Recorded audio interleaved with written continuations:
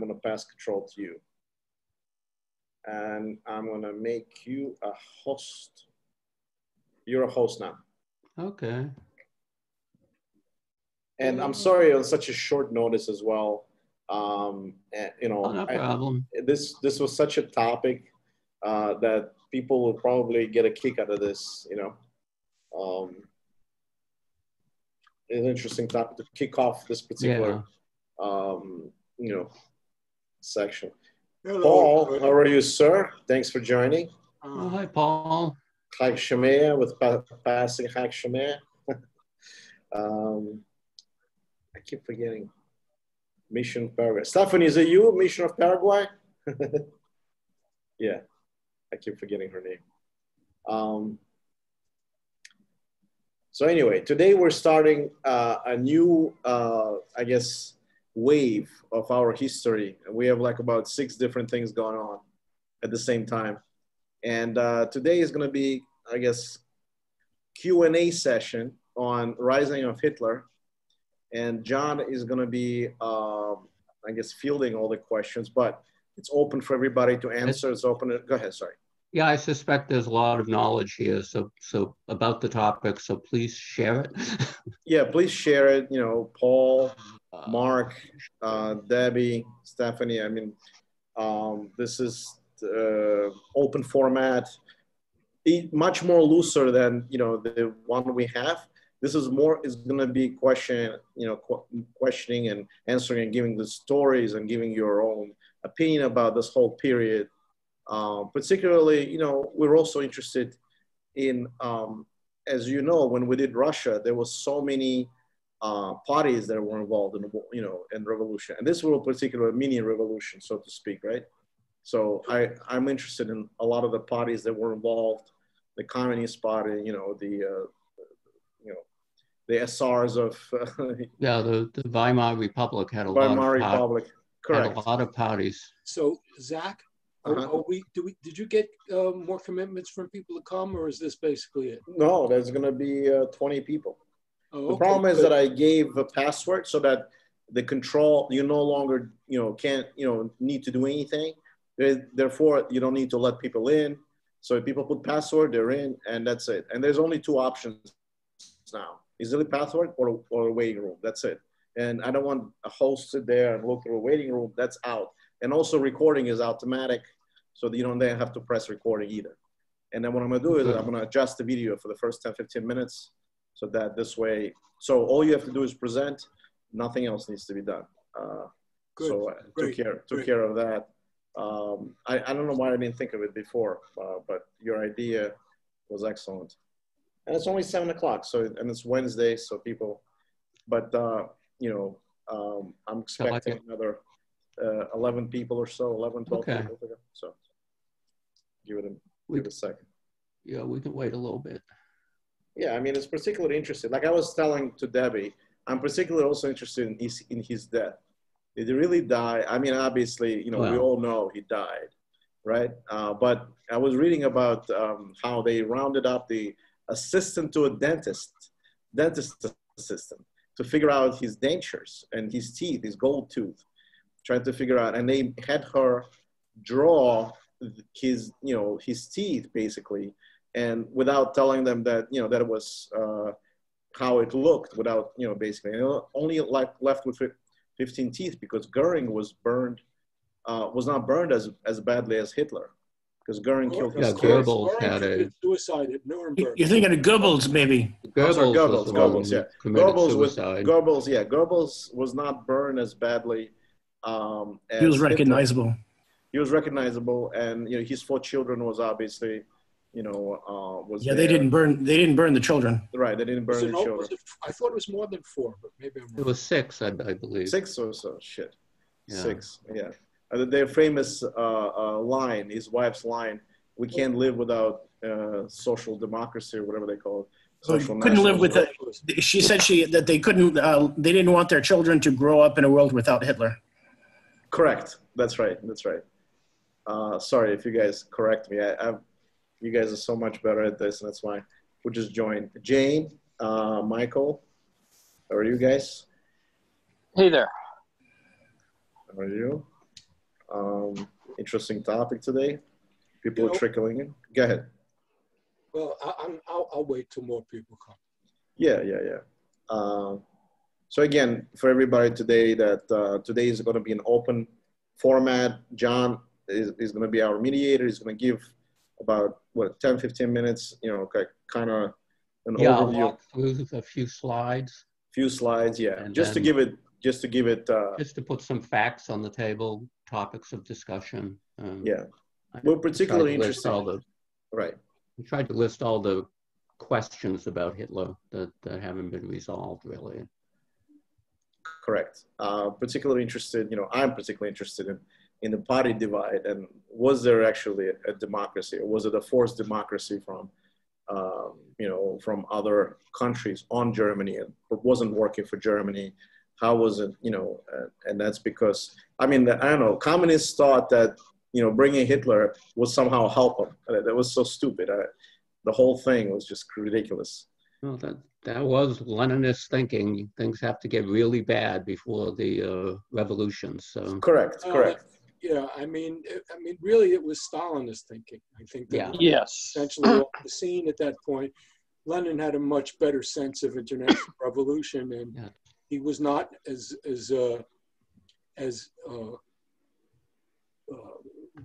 ham-handed as Stalin. Right.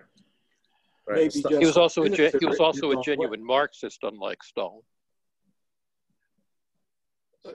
Hitler was to a very certain left. extent, yes. There's no. In principle, he was very left. In practice, he was quite flexible, though. Right. He really didn't care about economics. That seems pretty clear. That's not what he said. That's quite untrue. He wrote an entire long book on the development of capitalism in Russia. We're talking now about Lenin. Oh, I was talking about Hitler. Hitler. Yes, Hitler didn't know anything about economics. Sorry. And that's my surprise also, how a man who was particularly such a low rank, you would say, soldier that, had one marking, so to speak, from the World War I, has risen so high. That's another question that's interesting. And, even, and then we're probably going to get to that, but Hindenburg was saying, I'm not going to let this lowlife become, counselor. And then he was supposed to, he was made a teacher to give him a government job so he can make him a citizen of Germany.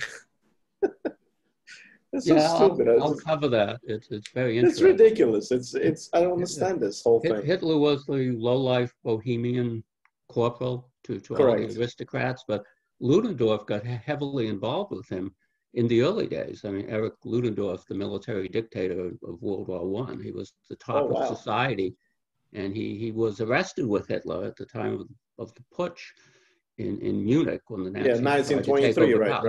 Ludendorff, of course, got off scot-free, but he was on trial with the Nazis. It was very, very strange, actually. That's quite interesting. I hadn't known that. Yeah, I know. Just odd thing about German society. I can't imagine it here, chairman of the Joint Chiefs of Staff, getting involved with radical political power. I know, and I actually reread it today. I was like, Ludendorff? No way. I was like, Ludendorff. And let me just say, have you heard of James Mattis? Yes. So a lot of, reputable people can get involved in things that they later regret. Yeah. Yes, correct. I'm gonna get going. Or? No, it's only 10 people. A couple more minutes, and then okay. And then we'll look. A couple more minutes. So I'm just gonna welcome new people. James is not new. We know him, and a new person. Silicon Tech. Who's that? Sorry, it's actually, my name's Jack Kane. I was in another meeting, so it's still saying that. Oh man, looks like you're in the space aircraft or something. Looks good in the back. Or that's the it's on the Starship Enterprise. Okay, Starship Enterprise. I see. That's there you awesome. go. Thank you. That's excellent. But thanks for joining us. There are websites that rank Zoom rooms or Skype rooms, you know, the quality of the background, and that's a definite contender. Thank you. I mean, is that a real room or is that background? It's my real room.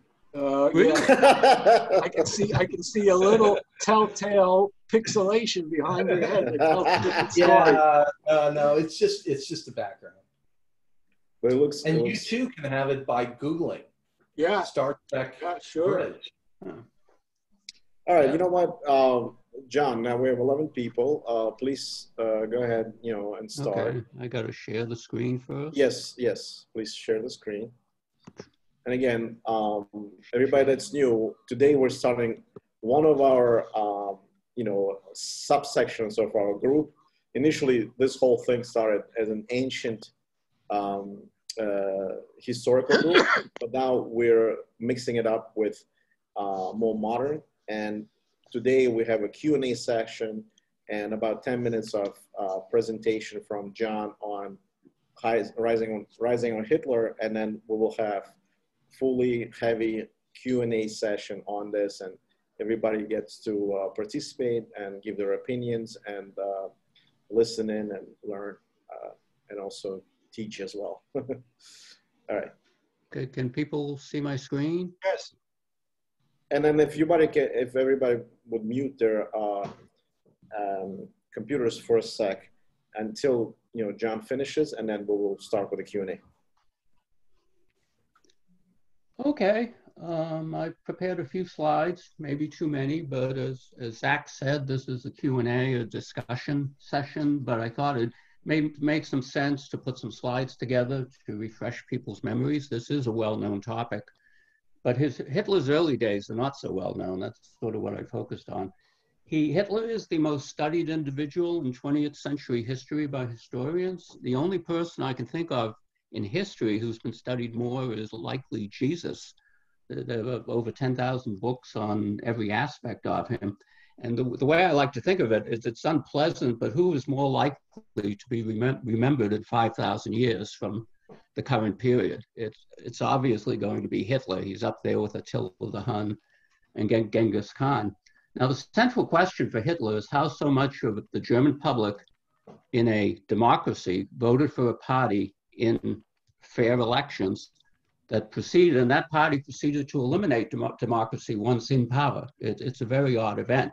Now, Hitler there's a lot of denigration of him, and there's a lot to be disgusted by, but he was an immensely talented person. He had real charisma at the time. For example, his speaking style, and all of you have seen films of him, it looks ridiculous to us. It's so histrionic and overwrought, but it was really a great thing back then. People really liked it. Hitler, and this is the hardest thing about Hitler, he had a modernistic image. He wanted class differences abolished. He wanted individual talent to rise. He was really opposed to anything that held the German people back. He was pro-technology. He was likely the first politician in history to campaign extensively by air. I mean, he just crisscrossed Germany for tens of thousands of miles totally. He really admired America's dynamism. And he wanted to, for example, he wanted to build an American-style skyscraper as the party headquarters in Munich. That was the center of the Nazi movement in the 20s. But the traditionalists around him sort of talked him out of it. It would just ruin, the look of Munich. And on a more pessimistic note, Hitler thought America was the future. America would come to dominate all the smaller states like Germany. And fundamentally, he was a uniquely issues-driven politician. He basically had the same ideological orientation from the beginning to the end of his career. And I'll be focusing on that and what developments it underwent, but it's really, there's still a lot of mystery about exactly what he thought, and there's been some recent new academic thinking on the topic. I'll start right from the beginning. Most of you have seen this picture. You can really recognize him there already. He was a very important fact about Hitler. He was born in Austria, but the town he was born in, Brunau am Inn, on the River Inn, was on the border with Bavaria. He was born in 1889. That town had been part of Bavaria for hundreds of years, but then it was ceded to the Habsburg monarchy in 1779. It became part of the Austro-Hungarian Empire in present-day Austria. Culturally, the area was still very Bavarian. And now this duality, was he Austrian, was he Bavarian, and therefore German, was going to be a leading motif of Hitler's thinking for his entire life. It was really fundamental to him.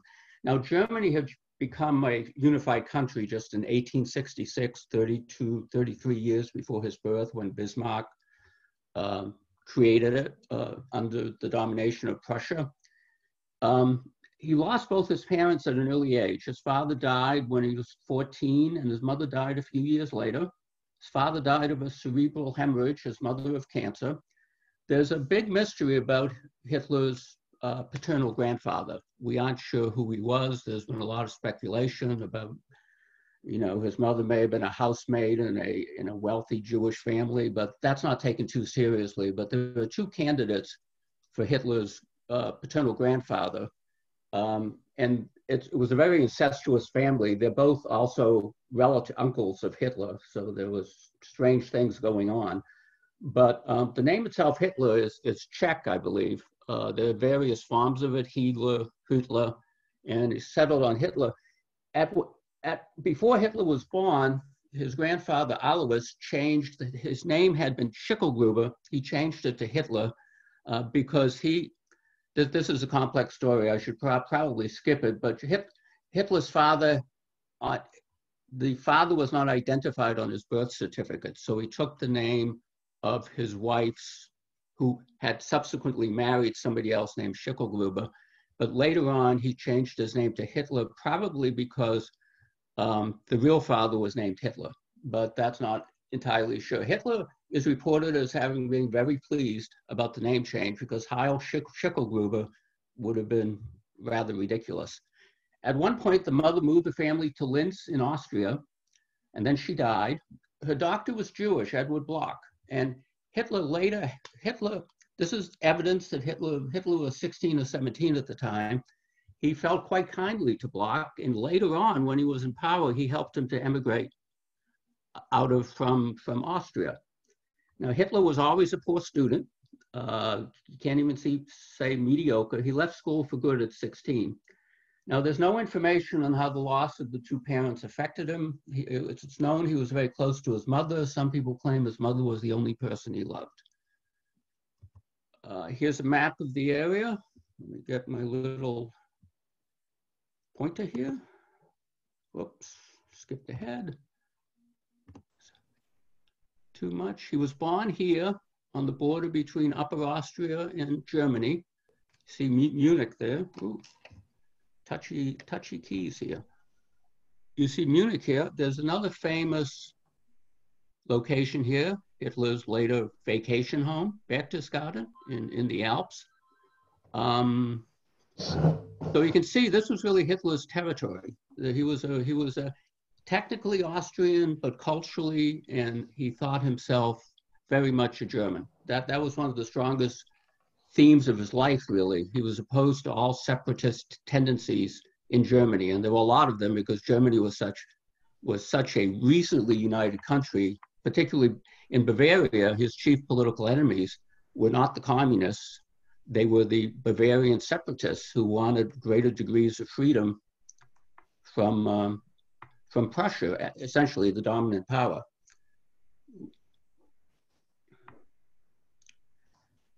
Okay.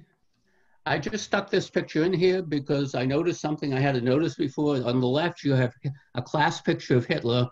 On the right, you have a class picture of Stalin at about the same age. And it's really interesting. Can you see the similarity between the photos? They both have kind of the dominant position in the picture. And you can see from the cutouts here, they both have the same apparently very supercilious expression, which, you know, watch out for the kids in the back row. They're the dangerous ones. I was just struck by that.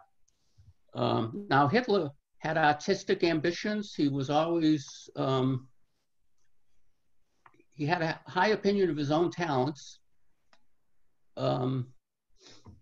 So he really didn't want to go into any kind of job when he left school, but his family was well enough off. He had a small inheritance from his parents. So he went to Vienna, which was an artistic center of the world at the time. And he applied to art school because he wanted to be a painter. And by the way, his watercolors of landscapes are pretty good. He was terrible at drawing people. But in September 1907, he failed the entrance to the Art Academy. And this really drove him into a tailspin. Then his inheritance ran out. And he basically ended up pretty much next to homeless. They had men's homes back then, single room occupancy sorts of things. And not much, he never spoke about that period of his life. He didn't have too many friends, so not much is known about that period. It lasted about 4 years. Now, Vienna was very anti-Semitic at the time. It was a center of what the pan-German cult, which was a movement that wanted to unite all Germany. You know, Austria joined to Germany, which was not the case at the time, obviously. The mayor then was Karl Lueger, who was a notorious anti-Semite. Hitler himself, we know he had friendly business dealings with at least two Jews to whom he sold his paintings. He was selling paintings on the street for a while. Now, in Mein Kampf, he claimed in a famous passage, if you've read about Hitler, you've read it, he had been horrified by the sight of an Eastern Jew in traditional clothing on the streets of Vienna. However, there's no contemporary evidence that he felt this way. And in fact, it's generally considered now that Mein Kampf, when it comes to biographical information, it's fiction. When he talks about politics, then it's what he really thinks. Mein Kampf has great historical value, but not for the circumstances of his life. Now, there is also no contemporary evidence that Hitler reacted negatively to the multi-ethnic character of the Austro-Hungarian Empire, which was called the Many People's Empire. It just had Czechs and all sorts of people. Germans, it was famous at the time. In Vienna, he was attracted to the right wing. There's evidence that he read a great many right-wing pamphlets. There were lots of small groups advocating ideas that he would come to accept and develop in his own direction. For example, the swastika was already in use as a symbol of right-wing groups long before Hitler settled on it. At that point, after the period in Vienna, he moved back to Munich in Bavaria, Munich, the capital of Bavaria, in 1913, right before the war. He was probably, but not certainly, trying to escape the Austrian draft authorities, because he had sort of been dodging them. And moving to Germany was a good move. There was apparently not much cooperation. Now, the First World War hit in August of 1914. This is a very famous photograph, the iconic photograph taken by Heinrich Hoffmann, who was later Hitler's personal photographer. Hitler met Eva Braun through Heinrich Hoffmann as Eva was working in his photographic studio at the time. The authenticity of the picture is in serious question. It's a bit too good to be true. As you can see, it showed, this is the day after Germany declared war on August 1st, declared war on Russia. This is the day after, when the crowds are jubilant outside. This is the main square of Munich. Hitler is of Munich, yes. Hitler was jubilant too, as you can see. There's a problem with the photo. It shows him with that famous shot mustache. Other photos show him with the long one. So it's thought that Hoffmann may have created this, but nobody has definitively proven it's a fake. There's just a lot of suspicions. The day after Hitler volunteered to enlist in the... Can everybody hear me okay? I'm getting some feedback here. Is everybody... Hold on. Judith, can you mute your line, please? Judith? Yes, I'm... Okay.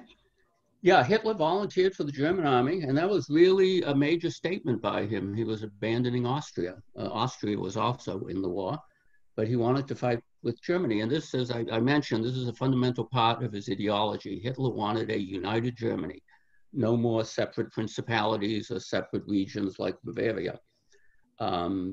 He thought it only weakened the German nation as a whole. So Hitler's war experience, he served for the duration, all 4 years. He was recruited into the 16th Bavarian Reserve Infantry Regiment. It was known as the List Regiment. And people have only studied his wartime in the last few years. There was a book that came out about 10 years ago. about his experiences there. Contrary to much later disinformation, Hitler served extremely well. He was promoted to a Gefreiter, that's the Lance Corporal.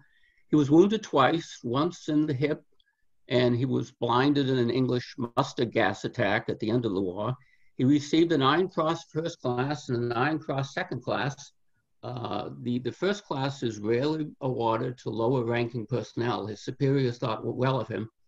The person who recommended him for the award, his immediate superior officer was a guy called Hugo Gutmann, who was Jewish, but he recommended Hitler, and he survived the war. He ended up as a typewriter salesman in the American Midwest, but he never spoke about it, and one wonders what he thought of it. Now, Hitler would always, throughout his life, he never studied, he avoided work. In later life, he abandoned office hours. He didn't go to the office, but military life, he really seemed to suit him. He was assigned to be a regimental dispatch runner. Now, the regimental headquarters was behind the lines, so he wasn't in the front lines, but his job was dangerous, as you can see by the fact he was wounded twice. He had to run around the trenches, exposing himself. Now, the war's effects on his political views, he came to view England as the main enemy of Germany, mainly because he was very impressed with their fighting abilities, not so much the French. Much of his later ideology had not emerged at this time, and I'll get into what that is later. Still no sign of anti-Semitism. I mentioned Hugo Gutmann. There were 60 Jews in the List regiment, and at least one was decorated, so the overall environment was not fervently anti-Semitic. And his relatively benevolent treatment of Bloch went after he became dictator, and also Gutmann, he got them both out of Germany. Now, that doesn't mean that Hitler wasn't anti-Semitic. It was not an obsession, and it didn't become a controlling feature of his personality.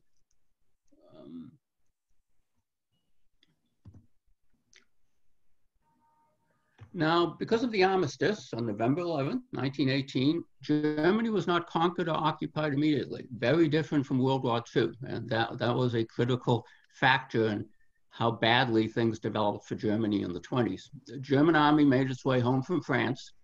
It's always unclear to me how that happened exactly, because I've never seen an account of it. They kept their weapons, apparently. Their small arms, anyway. The British continued to maintain a blockade. This was not peace. If negotiations did not go well, leading to the Versailles Treaty, then the war could resume at any time. And in this situation, given the extreme economic conditions, and the Germans had been faced with starvation, the political instability just picked up enormously. There were revolutions in Berlin and Munich. These were leftist revolutions to overthrow the conservative elites and the monarchy. Hitler returned to Munich because the regiment had to be disbanded there. But interestingly, Hitler did not request early demobilization, but he remained in the Reichswehr. That's what the German army was called then. He remained in the Reichswehr for 2 more years. Politically, Munich had been taken over by a short-lived radical left-wing council government of Kurt Eisner, who was later assassinated. He was Jewish, but it's not known what Hitler's attitude towards him was. Hitler was very left at the time. There's no evidence, but all these left-wing Soviet council governments, he may have been quite sympathetic to them. We don't really know. It didn't last long anyway, this one. Hitler's immediate post-war career, he did not join a Freikorps. The Freikorps were groups of paramilitary groups, right-wing, who fought against conservatives, against the communists, and these were quite violent altercations. But then interesting things started to happen to Hitler. Get mine. Go back. Yeah, the Freikorps were gangs of mostly ex-soldiers. They were a prominent feature of the early Weimar period. They were quite influential. I won't go into them in any detail. What's interesting is they weren't on their own. They operated closely with the official army, the Reichswehr. In fact, they were considered as reserve troops for the Reichswehr. It's very interesting. Now, he was selected by his officers, specifically Karl Mayer, who was commander of his regiment, to serve in the propaganda department. This was basically to surveil the soldiers and make sure their commitment to the government and to conservatism in general. It's unclear how they found out that Hitler was suitable for this, because Hitler turned out to be a great speaker, but he had not had any opportunity to give any speeches. One of the things about his war experience, I forgot to say it, he showed absolutely no leadership ambition at all. He was offered a commission at one point, but he turned it down. It's not known why, but it's thought a lot of people didn't want to leave their acquaintances and friends. But as part of his training for this new job, Hitler was sent to an army training course, and he learned about these subjects: the perils of Bolshevism, Germany's fall from great power status, Germany's debt serfdom, because particularly American loans, where it was more than the reparations. America was going to keep the German economy afloat for most of the 20s, actually, but it was done by loans. Attacks on finance capitalism, economic strangulation of Germany by the Western powers, the danger of Anglo-Saxon, i.e. Anglo-American world domination. Hitler developed, this was the fundamentals of Hitler's worldview. He developed over time his own mix of all these themes, but in particular, he was very much a man of the left at the time. And he began to give lectures on these topics to the troops, and that's probably where Hitler realized he had such a great speaking talent. And then at that point, the terms of the Versailles Treaty came out in June 1919. This was the result of the conference of how to settle the war, the debts, the political boundaries, and so forth. The terms are here. I won't read them. You can read them yourselves. They're all very familiar if you're interested in history. The German reparations, the fourth bullet, were a particularly sore point for the Germans. And the other one, the admission of guilt for the war, even though strictly not a substantive matter, it really drove many, many Germans up the wall, including Hitler. And they limited the army to 100,000 men. They managed in the 20s to be able to get around that. And the limitation of the Navy as well. Hitler's reactions, what happened was this job he had, it was also to monitor right-wing groups. And he was assigned by his superiors another fateful decision to monitor something called the Deutsche Arbeiterpartei. This was the forerunner of the NSDAP, the Nationalsozialistische Deutsche Arbeiterpartei, which is the long form for Nazi. And by the way, Hitler was not the founder of this party. It was a guy named Anton Drexler. Hitler was actually member number 7. It was a very small group. Instead, when he went to monitor them, he liked what he heard so much, he became a member, and he started to give public speeches on behalf of the party. And the frequent subjects were, well, you know what they are by now: evils of Versailles, Britain's, I should have put Britain's and America's determination to prevent Germany's emergence as a world power. America intervened in the war strictly to preserve the loans they had made to Europe, and the link between international capitalism and the Jews. Now, there's a recent study by a guy named Brendan Sims, an academic, that just came out last year, Hitler Global Biography. He emphasizes that Hitler became an enemy of the British and Americans before he became an enemy of the Jews. His main focus of hostility all the way through, from beginning to end of his career, was directed to the forces of the Anglo-American capitalist powers. What that means is, yes, he hated Soviet communism and the Bolsheviks, and he hated the Jews, but they weren't the main focus. That's something new. I hadn't heard that before. Now, Hitler's ideology was based on some very basic facts. Germany was in an unfortunate geographical position. It was in the middle of Europe, sort of hemmed in by other powers, and he believed it didn't have enough land mass to support a flourishing population that could compete with powers like the US. So this led him to the following positions. As I said, he was opposed to the capitalist world order. Jews, they were in a symbiotic relationship with Anglo-American, and they were the driving force behind international capitalism. And Bolshevism was merely a capitalist tool to undermine Germany from within. So Hitler thought Lebensraum was necessary. Lebensraum means living space. He thought it was necessary to increase Germany's international power and ensure its expansion into a competitive position. He eventually settled on Russia as the target for this expansion because he thought the age of empires, well, Germany got late to the game of building a long-distance colonial empire, and he thought it wasn't feasible. So he eventually settled on taking a chunk out of Russia as to increase German territory. There was no hint of a desire for world domination at this time. He thought Germany needed a position against the emergence of the Anglo-American power. And frankly, Hitler, in the back of his mind, was actually pretty pessimistic about the future of Germany. He thought they were slated to be slaves. He would make a last-ditch effort, but he was sort of interesting when he talks about American dominance. It sounds like he was looking forward to Americans' position after World War II, where America had 50% of world GDP in 1950. But Hitler foresaw it. John, can I ask a question? Yeah, sure. His worldview, was it like original to him, or did he co-opt? There was a mix. Yeah, I didn't. There's a very large number of small, weird right-wing groups who came up with these ideas. They had been floating around for decades. I didn't go into the weirder aspects. There was a lot of Satanism and other occultic thinking that went along with these views. Himmler. What's interesting about Hitler, he stayed focused on the political aspect. Himmler, who was one of his cronies who became head of the SS, was famous for looking into ancient German customs and folklore. Hitler would have none of that. He had no use for occultism. He was a very practical person that way. But it came out of just the right wing of Germany at the time. One of the important people in developing Hitler's ideology was an Englishman. Yes, William Chamberlain, Henry Stewart Chamberlain. Austin Stewart Chamberlain. He was Neville Chamberlain's grandfather, I believe.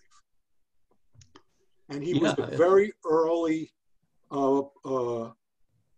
evangelist of racial purity and anti-Semitism. And I think he repatriated and became a German citizen. Yeah. Well, the other aspect of Hitler is his racial views. They're infamous, of course, but according to Sims, they've been somewhat misinterpreted. I found this particularly interesting. He saw the elimination of Jews, Roma, Gypsies, and other groups as necessary. What elimination meant in the early 20s was not specified.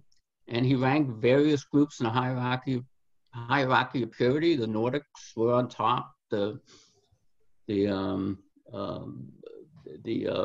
Anglo-Saxon were in the middle, and the Slavs were on the bottom.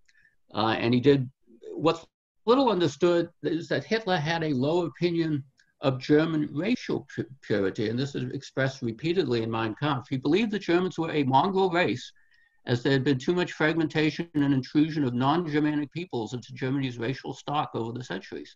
He believed the English in particular were of a higher purity and were superior to the Germans. Hitler also assigned a high purity rating to the Americans, primarily because so many Germans had emigrated to the US, and Hitler was convinced it was the best people who emigrated. They had the most energy and the most talent. And I looked up the figure. I think there was 6.2 million Germans emigrated to the US between 1830 and 1910. I forget the dates exactly, but it was substantial, and they proceeded to propagate and become a very large ethnic group in the US. So Hitler was of the opinion, not only did you have to get rid of the bad elements, you also had to regenerate the German people themselves. And this wasn't just eugenics, it was affecting their entire lifestyle. He wanted people to be more, it's odd for Hitler to talk about this, he wanted people to be more physically fit and athletic. And that became very much a part of Nazi society. Now, what's interesting, I had always thought personally that Hitler was profoundly ignorant of the US. He wasn't. His writing in Mein Kampf and his conversations with other people exhibit detailed knowledge of the US, conditions in the US. He was a great reader. That's known. That's his one talent. He had a personal library of 16,000 books, which, you know, when he died was captured. Not too much of it has survived, but he mostly read history and politics, and he knew a great deal. He had non-mainstream views, but he read some of the best history. Now, a little bit of background on the Weimar Republic. Most of you governed from 1919 to 1933.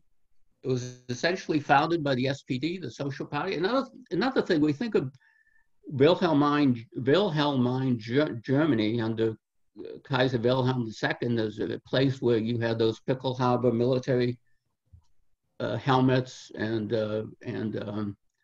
everybody was deeply conservative and hierarchical. But in fact, the Social Democratic Party of Germany was the largest party in Germany throughout this period, even before the war. And that was another tragic factor in what happened to Germany. The SPD voted for the war credits to fund World War I. But the Weimar Republic, when Wilhelm abdicated, as he did, the monarchy was gone, so they founded a republic. It was founded by the SPD. And unfortunately, there was a great deal of political unrest. There were multiple German revolutions, really, in various locales. This unrest went on from November 1918 to August 1919. This was against the background of horrible living conditions, and the Germans blamed the monarchy and the conservative elites who had run the war. Leftist revolutionaries were very active. They founded several local governments, of which Munich was one, as I pointed out. What's funny about this historically is the right, the conservative elites, the Hindenburgs, the Ludendorffs, Wilhelm, they escaped all the blame for the war when they got off the stage, and they got all the blame for the economic misery, but the Republic got blamed for everything. So the Republic became the #1 target of the right, and the Republic also mostly met the terms of the Versailles Treaty, particularly the reparations. They made serious efforts with a few lapses to meet them. And unfortunately, Jewish politicians were associated with the Republic in the public mind, very much so. A figure like Walter Rathenau, who was assassinated in 1923 by ex-Freikorps people. But you can see this unholy mix of bad tendencies coming together in Weimar.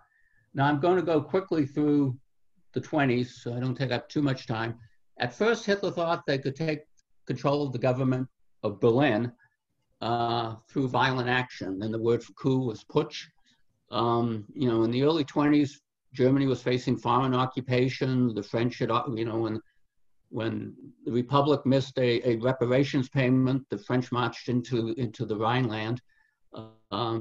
They had internal separatist forces. Bavaria wanted to secede. Hitler wanted to keep them together. There were multiple leftist revolutions.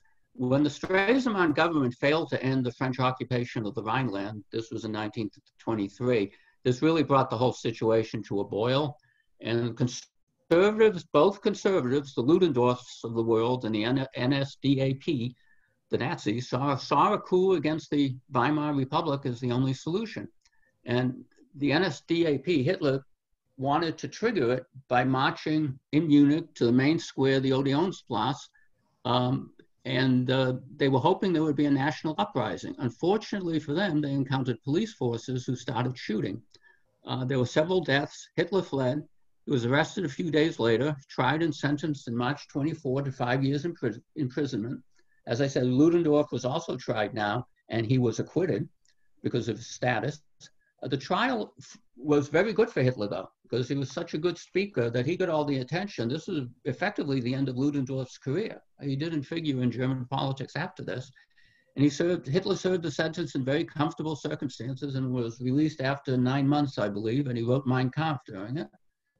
And that's one thing, that's a mystery about German society, why Ludendorff would associate himself with such apparently inconsequential people, because Hitler was a well-known figure around Munich at the time, but he was a nobody in Germany on the whole. But why? It's hard to imagine a greater social distance than that, but it's a mystery. Now this is a chart after the putsch, Hitler became convinced that violence wasn't the answer, and he stuck to that policy all the way up to 1933. He decided to take an electoral approach to gaining power, and so he started running for office and posting candidates for the Reichstag, that's the German parliament. And the rest of the 20s sort of show the Nazis making progress with the voters. You can read the numbers yourself. One of the issues with the Weimar Republic, it had there were very low barriers to getting members in the Reichstag. So there was a plethora of little parties, and they all got seats. So 6.5 and 24, it dropped for some reason to 3 in 1924. It reached rock bottom in May 28, it was 2.6. That put them in 9th place right at the bottom, towards the bottom. September 1930, this was a breakthrough. And you notice a pattern when the Great Depression, when the Wall Street crash occurred in October 1929, that's when Hitlerism, Nazism began to do well. And from 1930 to 1932, their support doubled, and they were first place. Remember, there are so many parties around that are splitting the vote. 37.4% is an excellent result in the Weimar Republic. And November 1932, they dropped a little bit, but it's probably just a blip. Hitler also ran against Hindenburg directly, and he did respectably. That was I didn't list, there was a communist candidate in both who got around 10%, and there was another candidate who I forget who got around 10%. So these are pretty good results for Hitler, but not enough. Now to give you the general, the 20s, well, basically it was a hellhole. The hyperinflation, they were printing money to pay the reparations and finance the government. It wiped out the savings of millions and produced a terrorized, really angry population, which will play out in the next 20 years. Reparations payments were a hated burden. American banks were happy to make loans to Germany, and basically things got better from 1924 to 1928. These were called the golden years of the Weimar Republic, but it was financed by American loans. And when Wall Street crashed, the loans went away. So economic conditions in Germany quickly deteriorated. GDP in Germany shrank by 24% from 1929 to 1932. That's when the Nazis had their big breakthrough, as I mentioned. Hitler, all the way through this period, Hitler did not modify his positions much. He wasn't a specific issues guy. He wouldn't get down and argue about tax rates. He thought a true leader just did the deep thinking and came up with the major directions. But through his speeching, he kept the same positions all the way through, and all of a sudden people started responding to him. He also worked hard to appear respectable. You know, the SA, the Sturmabteilung, that was Hitler's paramilitary, their main job was street brawling with the communists. But he tried to tamp that down because he really did want to get middle classes on his side. Then Hitler becomes chancellor. Hope I'm not. How did Hitler become chancellor? Well, Hindenburg, the World War I hero, as president, appointed the chancellor. It was like Germany today, a ceremonial president, but the chancellor actually is the political power and does all the work. The last three chancellors of the Weimar Republic, Brüning, Papen, and Schleicher, they had to resign due to the economic conditions, which was politically too difficult for them. And Hitler, possessing the most seats in the Reichstag at the time, had a good claim to be selected chancellor. Hindenburg refused to accept him. It's not just social snobbery. He thought Hitler was totally unsuited. He treated opponents very roughly, I think Hindenburg said about him at one point. Hitler just held tough. They offered him the vice chancellor position. He refused to take it. It was all or nothing. Eventually, von Papen, who was an aristocrat, he got it into his head that it would be possible for him to make a deal with Hitler and stock the cabinet, they had cabinets, with all traditional elite conservatives. And if you look at the early Hitler cabinet, it's filled with people who had nothing to do with Hitler, but they were there hoping to keep him in his place, and that didn't work out. the old leftist charge that Hitler was just a creation and a tool of big business is not true. There's no evidence that they were all scared of Hitler, and very few wanted to have anything to do with him. So Hitler was eventually, I won't go into the political machinations involved because there was a lot of twists and turns and how he got the power, but he was appointed in January 1933 as chancellor, and that's why, basically that's when my period ends, period of this talk. It wasn't a dictatorship at this point. They had to pass something called the Enabling Act a few months later that it basically made it into a one-party dictatorship, but this is when Hitler made it. Oops, I want to do that. Do this, go away. So this is my last slide. Who voted for Hitler? That's still an unsolved question. This is most studied voter behavior in history. There's one opinion comes from a well-known person, Seymour Martin Lipset. Typical Hitler supporter was middle-class, self-employed Protestant who lived on a farm or in a small community. There was another guy, Richard F. Hamilton. These are all opinions from the last few decades. He believed the opposite. It was the upper classes, white-collar, self-employed, were a bedrock of Nazi support. Generally, a common opinion, it was the lower middle class who were Hitler supporters. Now, there was a recent statistical analysis that basically it was a group called the working poor, but it was the working poor. These were employed people who were certain of continued employment. They were independent artisans, shopkeepers, small farmers. Why lawyers are in there, I don't know. I don't think of them as the working poor, but maybe they were in Germany.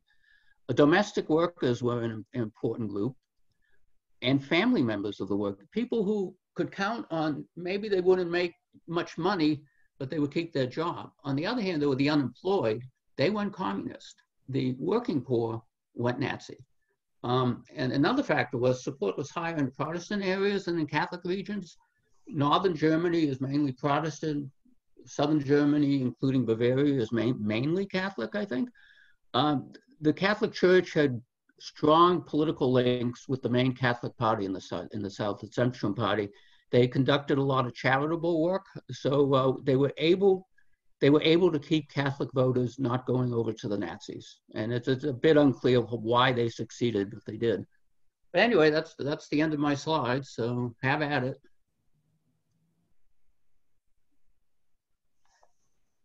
All right, we're going to open up for questions and any kind of additions you want to give.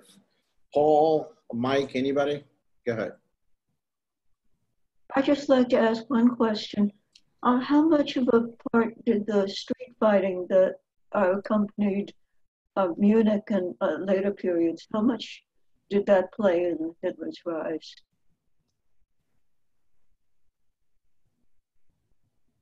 It's hard to say because he did before the putsch in 1923, he was intent on a revolutionary violent strategy. Afterwards, he eschewed all of that. So there were brawls going on, but Hitler was firmly focused on turning himself not an extreme politician, but an electable politician, electable by the majority. So he was, as the 20s went on, he got more worried about because they were a radical group. And eventually, as it's famous from the Night of the Long Knives, he eliminated the SA. They became too much trouble. Say, how much did it? They were the base. They were the most fervent. So they certainly played a part. But Hitler's overall strategy was in another direction, winning elections. So it's hard to say. Does anybody else have any ideas? Yeah. Well, I've had like a very different take on this whole period.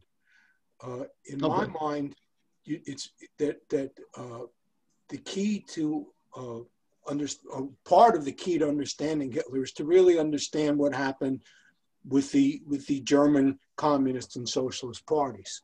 That they basically had the first shot at it.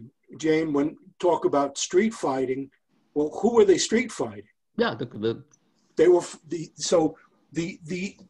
the way that I've always understood this is that really the crucial elements that forced the Germans to seek the end of World War I were the mutinies among its troops at the Kiel dockyards. Correct. And among the workers, and related to the fact that the Bolsheviks had had so much success agitating among their soldiers. And everybody was watching the Bolsheviks. In fact, Hitler was watching the Bolsheviks, and I think that comes out really clearly in Mein Kampf. Hitler expresses admiration in the way that the tactical way that the communists were able to break the law in street demonstrations.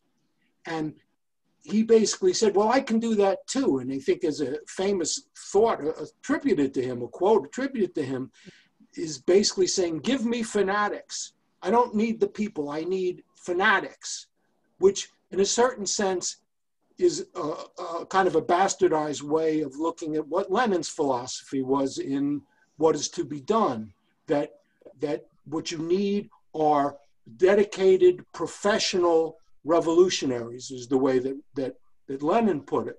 But the idea that a very, very small group of people who are completely committed, willing to sacrifice their lives, willing to sacrifice everything, was the key to what Lenin saw and what Hitler then took from that. That's true. Early Hitler had tried to outline a change in his thinking as a result of the Putsch, that he switched strategy. At the beginning, he was interested in a violent revolution. That's what they were aiming for, but he realized it was not practical. I mean, Lenin, the Bolshevik Revolution was really a coup by a small group staged in St. Petersburg. And it was restricted to one city. I don't know whether that even that's really true, John. I mean, what? I don't know whether that's really true. I mean, the sense that I get from what I read is that I'm not saying that they had a majority or anything like that, but I think they had a widespread organization throughout all the major cities in Russia, and that even more importantly, that they had key cadre in the leadership of the trade unions, and they were able to exercise tremendous control of things like the trains. So, for example, during the time when there was an attempt to send soldiers to put down after the February Revolution, but before the October Revolution, was it Kornilov? Yes. Was coming to Moscow, and my understanding was that the Bolsheviks were able to get their contacts in the railroad workers to reroute the trains so they didn't get to Leningrad. And I think that this type of networking was something that had been built up by both the Bolsheviks and the Mensheviks over many years of organizing with the intention that this is how you make a revolution. I take your points. I was channeling Richard Pipes, who wrote several books on the Soviet Union. He described the October Revolution as a big city coup. Yeah, Richard Pipes, if I may add, is hardly a reference. I mean, he's a historian with long ties, I believe, to the CIA, so he's hardly an impartial source. And there are very few. Paul is very correct about what he's saying, with the one slight correction, Paul. I believe the railroad workers were actually led by the social revolutionaries. They certainly did collaborate with the Bolsheviks in defense of the revolution against transporting Kornilov's troops. And that's that's a good correction. So what I'm saying is that when you think that all through, that this was the great fear among the German upper class, that what happened in Russia was going to happen again in Germany, and there were so many examples of it popping up all over the place. I think that my sense is that the industrialists had accepted Hitler because they felt that Hitler and the brown shirts were the only force that was capable of meeting the communists and the socialists in the street. Hitler was the party, the Nazi party was cash poor right up until Hitler becoming chancellor. The big industrialists, and this is what would prove your position, the big industrialists were not funding him. That may or may not. There's lots of evidence they were highly suspicious of him. That could be true, Hitler but it doesn't change the fact, John, that while Hitler may have had an electoral strategy, you'll remember some years back, so did David Duke, the former Klan leader. What he was actually doing was building something approaching the Freikorps, an extra-legal private army. Absolutely. And like the Proud Boys? Exactly. One second. Jack, you had something to say? Sorry, go ahead. I was going to say like the Proud Boys. Precisely. much more formidable than the Proud Boys. The Proud Boys like a fraternity party. The Freikorps were people that were fully armed. They had armed vehicles. They lived in military barracks. Were not integrated into society. They fought under a banner which was essentially what was the pirate, the skull and crossbones, and early adopters of the swastika. So these were very, and they among other things, they murdered Rosa Luxemburg and Karl Liebknecht. And this changed history in my view. There was never a chance for the German Revolution to succeed. It ended with the death of Rosa Luxemburg and Karl Liebknecht. Yep. And there was actually go ahead. There was actually a discussion in the Russian Soviet Communist Party Politburo about, and one proposal was to send Trotsky to Germany to aid the revolution. For what various reasons it didn't happen, but that was seriously discussed. That was Trotsky's position. Trotsky's position was that the Soviet Union could not survive as an isolated Soviet Union. You couldn't make socialism in one country. That for the revolution to survive, it had to spread and become an international revolution, and he put all his chips on that. Stalin, his slogan was socialism in one country. So the idea that, a lot of what happened in the way that the Soviet Union dealt with the communist parties outside of Russia had to do with factional politics between Stalin and his left resistance, where he wanted to crush them. Wait, can I interject? In a period by, if I may add. 1 second. Go ahead. Hadrian, and then Mike after Hadrian. Hadrian, you first, and then Mike. Go ahead. Yeah. So I just wanted to say, if you look at the history of the Russian Revolution, there's a point where you still have the civil war going on, and Stalin is enticed by the idea of starting a communist revolution in Poland, and so he tries to invade. But what happens, it's actually kind of incredible, because the Polish nationalists were much stronger than what Stalin expected, and they were able to repel the communist army. But also, the communist army was extremely under-equipped. Like they didn't have boots, they didn't have anything, and Stalin, being so ideologically blinded that he was, actually believed that he couldn't even conceptualize nationalism. He thought that the poor peasants of Poland would welcome the army with open arms. And when he realized that wasn't the case, that's when he decided that he should probably stop invading other countries. And also, at one point, as you say, there was like this talk of smuggling weapons and giving money to the German communists. And then there was actually a coup in Germany that failed for the communists. And that's when they decided not to do it. But basically, at that point, Stalin had already failed twice in his mind to start a communist revolution in Europe. And then, he didn't really try again. And also, Trotsky, he had a lot of international support, but actually at home, Trotsky was much, much weaker than Stalin. So he couldn't really change the course of history in that way. So, yeah. Mike, you're next. Go ahead, sorry.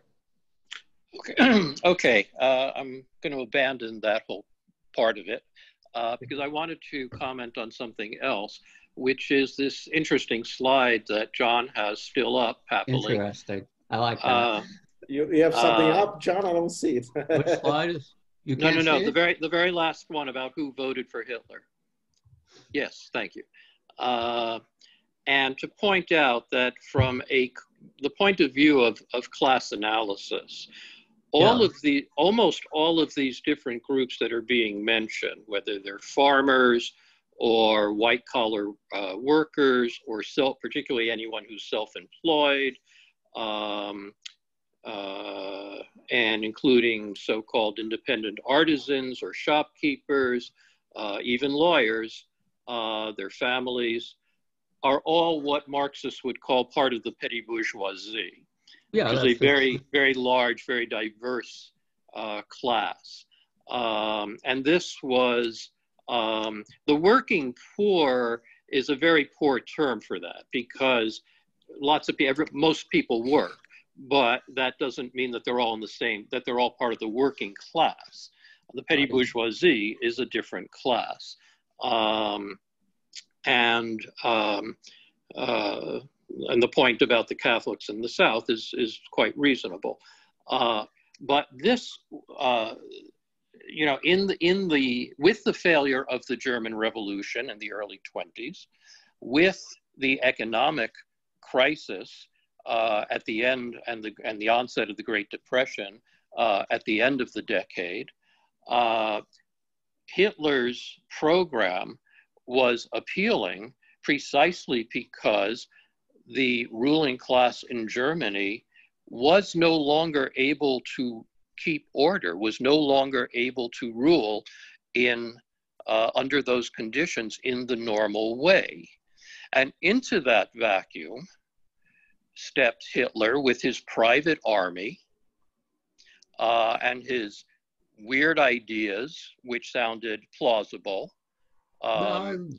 to particularly a lot of the petty bourgeoisie, who, as Trotsky wrote, he called it the frenzied petty bourgeoisie, whose greatest fear was that they could end up in the working class, or of course worse, unemployed. You dismissed my authority, Richard Pipes, but I wouldn't take Trotsky seriously as a political thinker. That's kind of ridiculous at this stage. Well, I do, so I don't think it's ridiculous at all, John. And I think that's the point Paul is making, that this is the analysis put forward by Marxist thinkers are very easily, very commonly, and all too erroneously dismissed. Yeah, and I wouldn't agree that there was a vacuum. To the extent that it seemed like a vacuum, it was precisely because because of the failure of the Communist Party to adopt.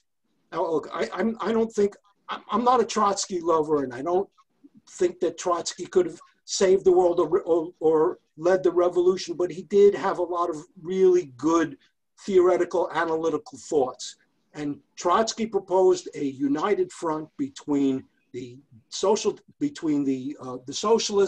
and the communists, and the failure to do that is what made it seem like there was a vacuum. But had that happened, and it could have happened, had that been supported by Moscow, because the Communist Party at that point in time were basically puppets of the orders that they were getting from Comintern.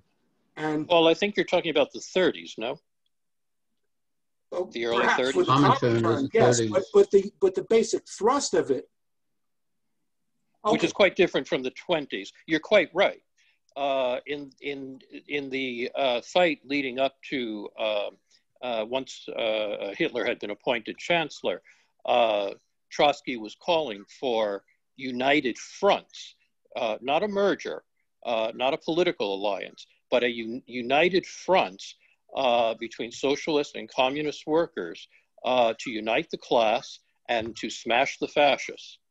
and he realized that there was no going back if Hitler got in. Yes, and it was the Stalinist leaderships that refused to do that. That's quite true. And the justification that they gave was that they'll actually, that if Hitler is elected, it will increase the militancy of German workers, and in the long term, that will benefit the Communist Party. Which goes to show the political, shall we say, acumen of Stalinism. The total back, or it was just a rationalization for a policy made along entirely pragmatic and other reasons. Fundamentally non-revolutionary. Guys, we're gonna come back to Hitler. Russian Revolution, putting this out. I was just going to say Hitler came to power by legal means. He certainly had a private army, which he proceeded to get rid of after he took power. They were a threat to him. Right. Well, by then he had the German army. He had the SS. They were a threat to the army more than they were. Yeah, but it was not a revolutionary coup. The way Hitler came to power, he had failed in that. So yes, but John, consider this, if I may offer something. I don't believe our current president is often called a fascist. I don't believe that's true. I can't speak to what's inside his head, but the point is that he came to power as president through the normal channels of what I would call bourgeois democracy. Yeah. That is not precisely how Hitler came to power. Hitler came to power, if it had not been for the Nazi Party and the SA, Hitler would not have had any power. His ideas might have gone somewhere, but they probably wouldn't have accrued to him. The fact that he had an electoral strategy doesn't mean that he came to power through democratic means. Beating people up in the streets and instilling terror in the population that disagrees with you and opposes you is not part normally of bourgeois democracy. That's not the political norm. But that was we don't see that happening yet today. That was also communist behavior. Yeah, to do what? Well, you speak in such to fight the Nazis. Clarified tones of Nazi violence, but you say nothing about communist violence.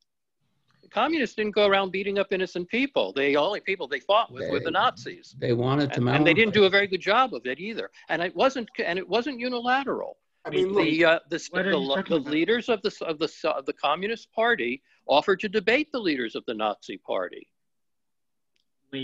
which is something you don't usually do to your enemy. Well, hold on. Didn't communists take over? What happened in 1917? What happened? Well, basically, they had cells of the Communist Party that just popped up randomly everywhere in Russia where the whites were not present. And basically, a local cell would be just a group of thugs that called themselves the local cell. And what they would do was they would go to the rich people's house and they would rape their daughters, steal their property, and torture them. And that's a lie. Story. No, that's true. That is simply a lie. So the peasants were in revolt throughout much of Russia. That is quite true. They burned down manors and they seized the land, and the Bolsheviks supported them. Listen. I read this in the biography of Stalin, written by Stephen Kotkin, and so he cites letters. I'm sorry, written by who? Stephen Kotkin. He's like an expert on It's the latest big biography of Stalin. It's in 3 volumes. 2 have come out. It's like an award-winning biography. It's also very long and very detailed, and it really explains everything that happened, like every single day. And one thing an example he gives was not too far from Moscow, there was like a cell of communists that took over a small village. And what they did was they put all the rich people, like everyone they could find, they just put them on a boat in the middle of the freezing lake, of the freezing river. And they would have them like work, like 12-hour shifts in slavery, basically. And then at one point, they started collapsing from fatigue and undernourishment. And so they brought a doctor on board, and the doctor told them that the slaves were being malnourished, like they couldn't continue any longer. And so what they did was they decided that the doctor was actually part of the bourgeois class, and so they kept him on the boat as a prisoner. And that was going on basically everywhere. Like the early cells of the communists, they would, like, you could literally just go in a village and you would see a guy like going around in fur coats and his hands like full of diamonds, and that would be the local party boss. And there was basically no accountability. Like you could literally just kill someone. I have no doubt. I have no doubt. Such chaos was also happening even before. Wait, guys. On Hitler. Hold on, James have a point. Go ahead, James. Yeah, I just want to ask a question. Could we map back through the presentation so far and track the growth of the anti-Semitism there? I like that a lot, and I also want to raise one question on Hitler manipulation. Why did people always never give him a credit, and he always ended up emerging on top? That's the biggest question that I have. Like Papen thought that he's going to make him vice chancellor and stuff like that, and he said he's just going to be my puppet. I'm going to be second. He's going to be second in command. I'm going to be the one ruling him. So go ahead, John. Go ahead. I apologize. Oh no. I was just asking you to clarify your question, but then I realized I understood it. Papen's motivations are always presented that way. I don't know if he wrote a memoir. I don't believe he did, as to what his motives were, but it was one of the greatest political blunder in modern history, at least. So basically a Frankenstein story. It may have been the arrogant aristocrat thought he could control the Bohemian. It's a Frankenstein story where the monster can't be controlled and starts walking off on his own. Yeah. And the mad doctor stands there saying, "What did I do wrong?" as he becomes irrelevant. I thought that von Papen became sort of forgiven or whatever you would call it, redeemed his reputation because he gave the speech to the Reichstag that Hitler then tried to suppress. So at the end of his life, he was viewed as a positive. Ambassador to Turkey during the war years? I'm sorry, what was the question? Didn't von Papen become the German ambassador to Turkey during the early war years? I don't remember. I gotta look. No, I thought he was assassinated by Hitler's people eventually. But the thing that I do remember that von Papen gave that speech at the Reichstag, and Hitler was furious and he suppressed it. And then, but anyway, my other question was more about this Hitler's background. I mean, I know for a fact, at least from my family, that people in the 1920s who are Jews in Poland, actually a lot of them wanted to emigrate to Germany, and it wasn't very it wasn't very visible then. When was this exactly? Sorry? When was this? I can't know. I can't know exactly what dates, but Jews were still from rural areas wanted to move to Germany. After Hitler's accession to power? No, I don't know the exact dates. By the way, my broader question is, can we map the growth of anti-Semitism in Germany to whatever the same time frames we'd be discussing in this presentation here? I just looked it up, and von Papen was the ambassador of Germany to Vienna 1934 to 1938 and to Ankara from 1939 to 1944. Interesting. That's why Turkey never became never entered the war, or entered as fictitiously at the end. Well, it's not why. Just had an ambassador there. Well, no, yeah. The whole paradigm, them not entering the war. We got to address that at some point. But anyway, John, can you address that question, or anybody on the growth of anti-Semitism? Nobody did public opinion polling at the time, so it's difficult to know. Conditions, Germany was not a particularly anti-Semitic country. That's one of the great paradoxes. Back then, everybody hated the Jews. I mean, that's the reality. Anti-Semitism was, it's all impressionistic. There are no statistics, but Poland was fiercely anti-Semitic. Russia was fiercely anti-Semitic. Germany was actually relatively enlightened. Well, yeah. I could Jews comment were predominantly upper middle class. That was my impression, that in the shtetls, that in pre-war years, Germany was viewed by Jews as being somewhat enlightened. But there was only 200,000 to 300,000 Jews living. 500,000. 500,000, sorry. Richard told us, I checked it. Yeah. So it was a very small group and a very elite group. I don't think there were any Jewish workers in German factories, which, would have attracted Poles. I've never heard about that. If I could comment on that, there was an interesting book written some years ago. An Austrian named George Clare, who fled Austria in around 37 or 38, went to Germany, where he thought things might be better, and then made it to England and wrote a book on that. I think one of his comments that I think is illuminating as a schematic comment, he says, the Austrians are really strong anti-Semites, but very mediocre Nazis. The Germans are terrific Nazis and very mediocre anti-Semites. He was in Berlin in 38 in Kristallnacht.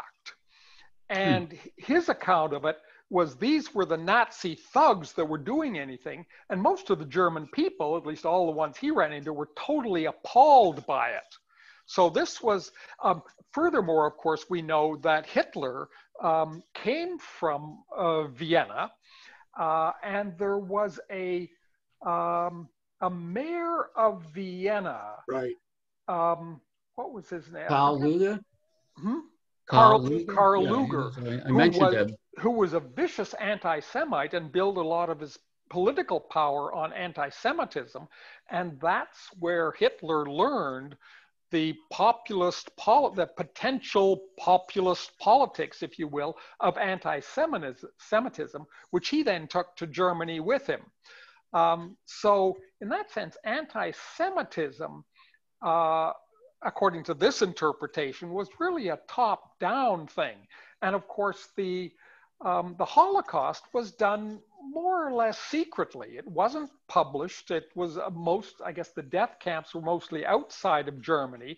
So this wasn't something with massive popular support. I would disagree completely. The German population by 1943, due to soldiers home on leave, the widespread involvement of the Wehrmacht in Holocaust activities, it was well known to the German population. By 43.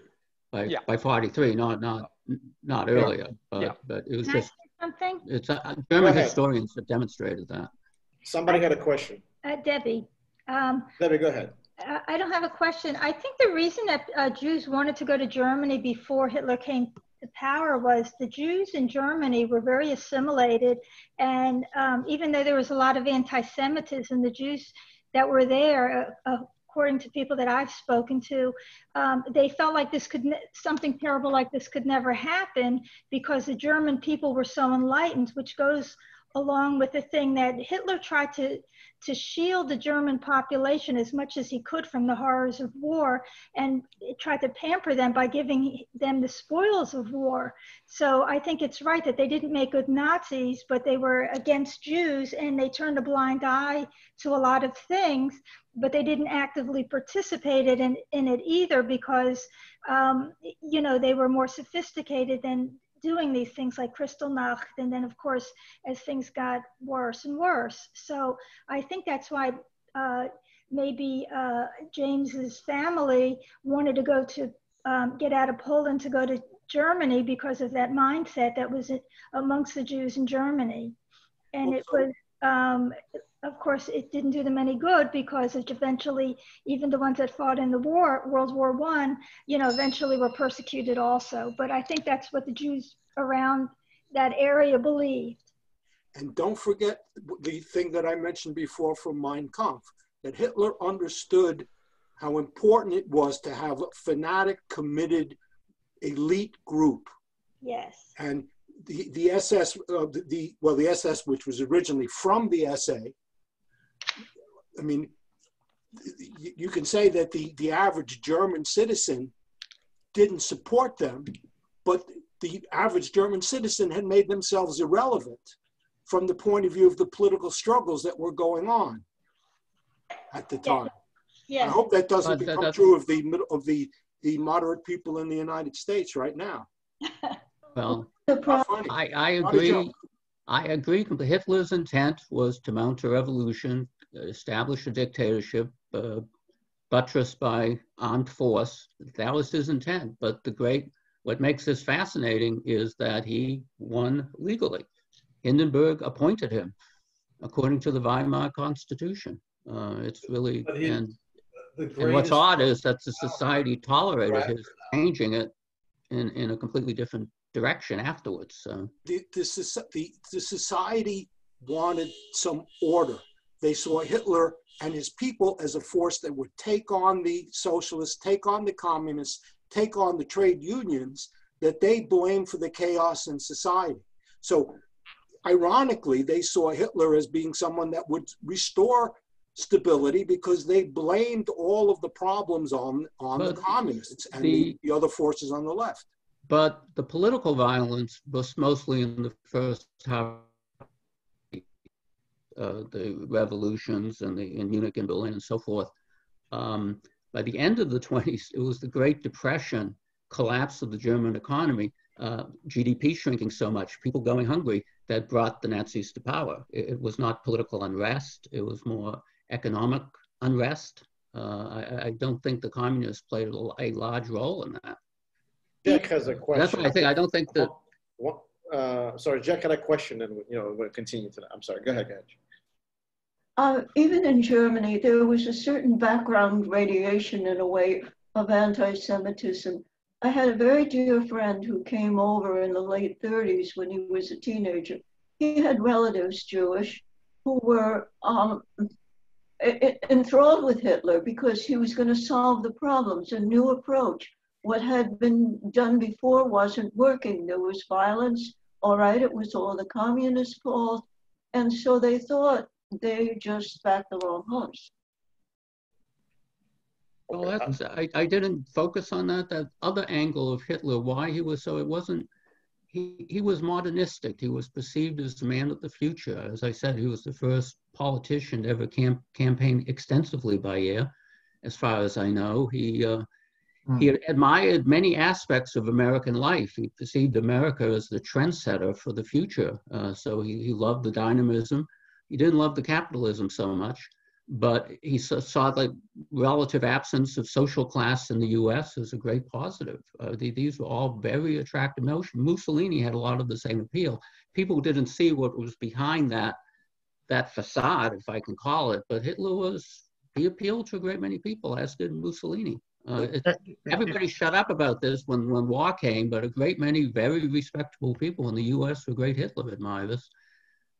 Henry Ford being the most famous example. But I've discovered in reading for this, I discovered Hitler solicited Ford. He asked for some money to fund the Nazis, and Ford refused. Oh, shit. All right. James had a question. Go ahead. Yeah, just a quick comment that you may be aware that about 20 years ago, there were two books published simultaneously, almost simultaneously, with very divergent views of why there was anti-Semitism. One was Ordinary Men, which was by Christopher Browning. Yes. And then the other one was Hitler's Willing Executioners, which was that was a famous book at the time. Yeah. And they took very different views on how, whether it was Goldhagen viewed it that was something in German history that the anti-Semitism had become, it was endemic. The other book, Christopher Browning's, took the view that it could have happened anywhere. And in fact, the author said, if you'd asked people if you told people in 1900 that a third of Jewry would be will die in a conflagration, he said that people would have replied, yes, these French, they'll do anything. So it wasn't, they didn't view it as a specifically German thing. Yes, the biggest question is interesting, is why there was almost no signatures left by Hitler anywhere in him being involved in any concentration camps or any kind of deportation. He was so careful, so calculated, and it was unbelievable. So he was obviously anti-Semite stuff. Well, he did make public threats. He gave that famous speech at the Sportpalast in Berlin that in '39, I believe, where he said if the Jews bring about, a second war, it will mean the end of Jewry in Europe. I mean, he did threaten their destruction in 1939 in public. I've seen the film. Most of you have too, I imagine. It's just hard to say. Anti-Semitism was weaker in Germany than in many other countries. Why did it happen there? Well, I put the emphasis on the economic horror show it was. I mean, imagine suffering, going through World War I. You're 20 years old. There's nothing waiting for you if you're in the army when you get back. The economy is a mess. 3 years later, you're still suffering, but you get hyperinflation. So your parents' life savings are wiped out completely. The middle class is wiped out. 6 years after that, you get the Wall Street crash and the Great Depression. I think the level of rage in German society was a major factor. When people suffer, they don't suffer quietly. They hit out. And I think that was a major factor in what happened. I can't think of a country in Europe. Well, I take that back. I could see it happening in other places. So Germans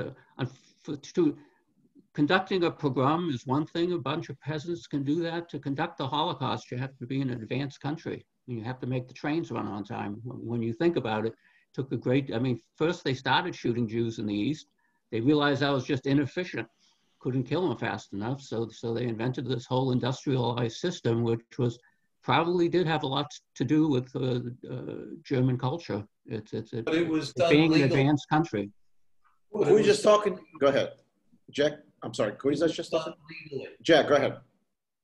So it was done legally. What was done legally? All of the attorneys, the judges that were Nazis that made this legal. Well, what legal? The final solution was Heinrich Eichmann. That was not legal. It was a completely secretive meeting, if you think of it. When the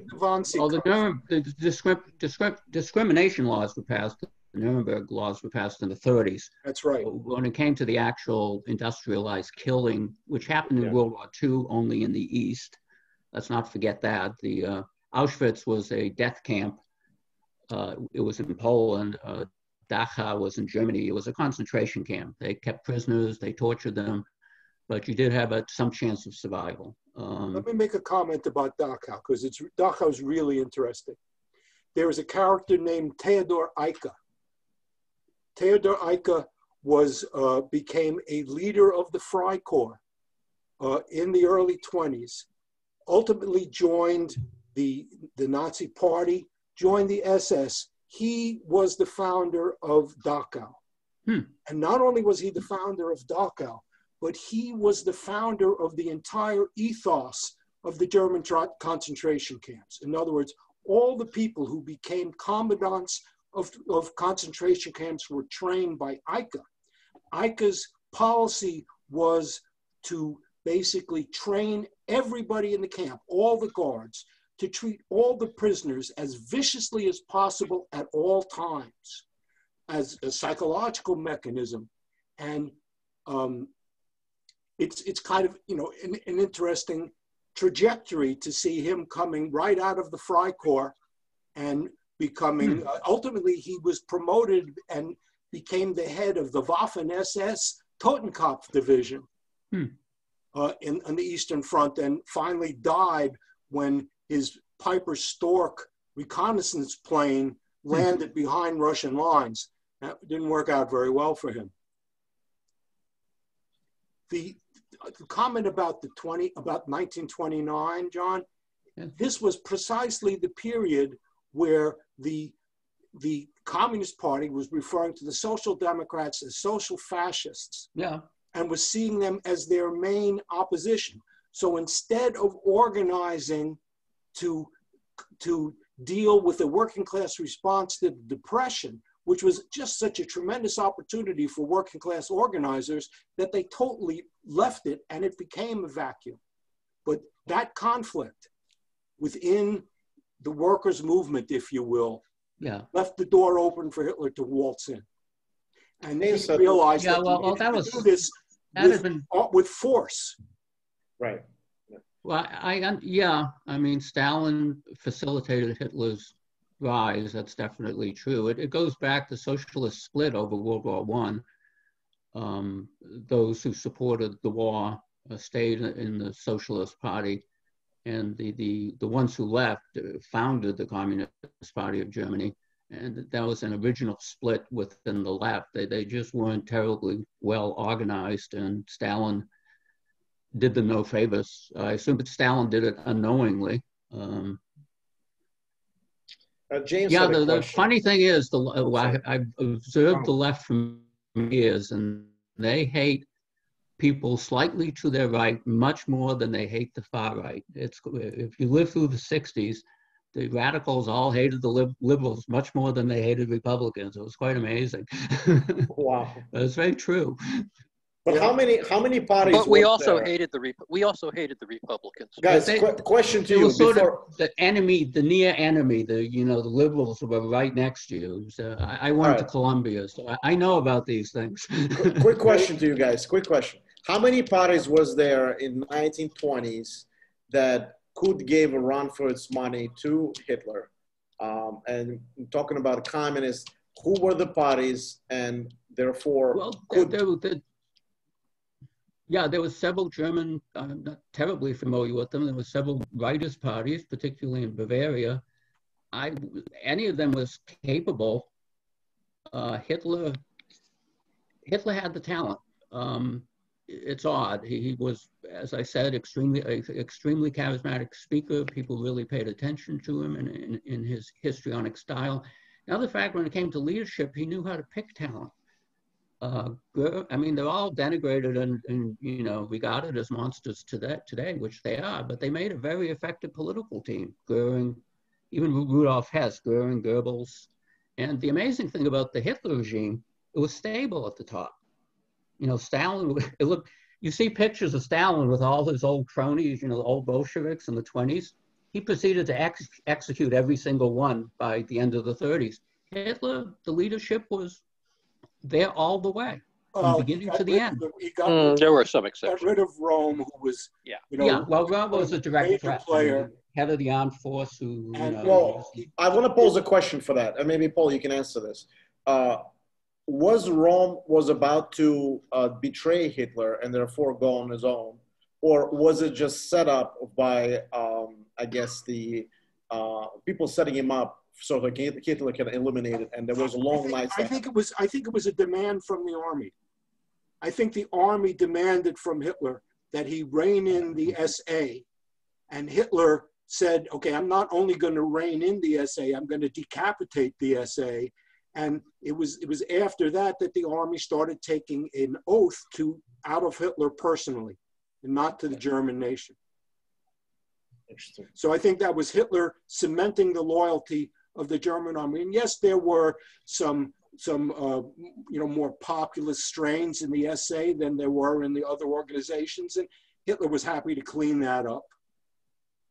So was he ashamed of the, not ashamed, but he wanted to go mainstream, so to speak? Well, he needed the army. He did. He needed the army. He knew the army was the key to everything. Okay. That makes sense. That makes sense. Michael, you had something to add. I apologize. Where's Mike? Mike. Whatever first. it was. I forgot that you said. Whatever it was, it's passed now. So. Passed. Okay, fine. I will make one. Actually, let me make one quick comment. We were talking earlier about Hitler believing that he had to basically develop a cadre, and John said something to the effect that he admired Lenin and the Bolsheviks in that regard.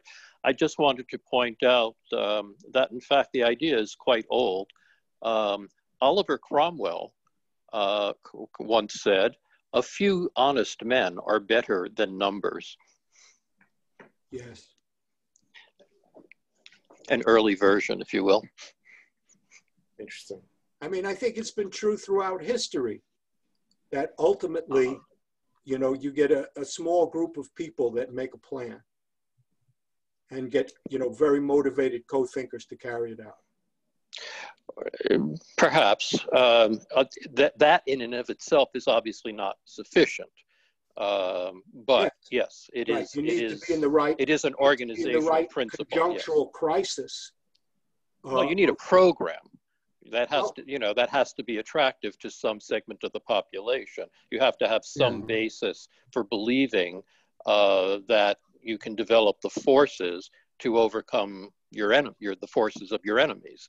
I think for a revolutionary force to be successful, they have to be thinking in terms of what I call a conjunctural perspective.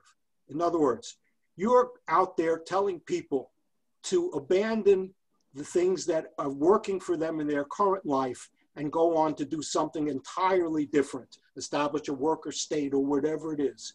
And they will listen to you, but they will ignore you. You're a crazy person. But at the point when everything starts falling apart, like the Great Depression, that's the point when people will say, well, that guy out there, well, he's been saying the same thing consistently for the last 4 years, and I thought he was crazy. Well, maybe he's not so crazy, because the stuff that they were counting on to carry them through and represented normality in life are now things that are no longer things that they can use. They're destroyed, they're shattered, and they're vulnerable to the program in itself is not enough. It has to be married to a conjunctural crisis in which people are ready to change their minds. That's a phenomenon known as the mass strike, and it happens throughout the population. It's a really interesting phenomenon. Yes, I fully agree with you. I would say you can call it conjunctural, but it's an even more generalized social crisis. Yeah. You know, whether it's England in 1640 or Russia in 1917. I have a particular question. Or Germany in 1930 or 33, where it goes the other way. Right, that's true. I have a particular question. In 1933, when Papen was working so hard in Hitler's behalf, Hitler almost wanted to put a kibosh to everything and wanted to move back to Bavaria. And I believe Himmler stopped him and said, you have to come back. And, so at the time, I think if Papen didn't really work hard for him to otherwise get into the government, under Hindenburg, would you think that would have been the end of Hitler? Was there points where in 1930s, 1920s, where it could have been just the end for him, where he just basically said, I'm done with this, I'm washing my hands of this, I no longer believe in, and I'm going back to Bavaria, I'm going back to Munich. Stuff. That is, a lot of people were working with him. The Nazis always had bad financial. I'm sorry? The Nazis always had bad financial problems.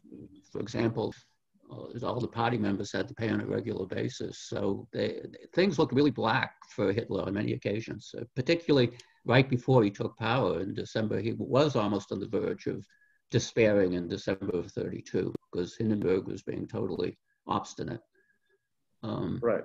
But he didn't sell his book, his rights to another rights. I mean, he didn't sell I'm talking about the party. He became a after he became chancellor, it was pretty much mandatory to buy his book. He became very wealthy indeed. But yes, he was very wealthy, right? And but not in the 20s. That's not in the 20s, right? Was not. No, I don't know what the sales figures on Mein Kampf were. It came out in 24. I think it was like a 5 million or something like that. And, I think it's safe to say that Hitler wasn't in it for the money. No. Obviously. It's always.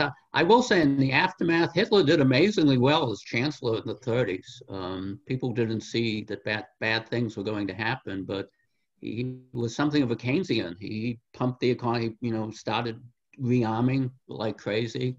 Well, and he became probably the most popular politician in the world. John, are you familiar with Hjalmar Schacht?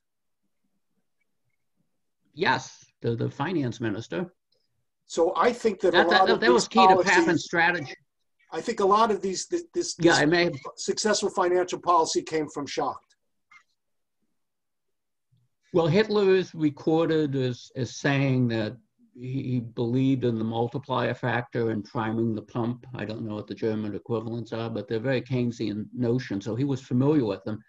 Who did the actual work? I mean, Hitler assented to the policy. So what the leader actually does is policy, but you needed an actual, someone who was capable of actually doing it, and it wasn't something that had been done before. I think it was Hjalmar Schacht who was called the Wizard and got off scot-free at Nuremberg. I'd just like to ask one question. Jane, go ahead. I'm sorry. Go ahead, Jane. I apologize, guys. Go ahead. No, I suppose Hitler had refrained from invading anything. Suppose, did he have to go to war?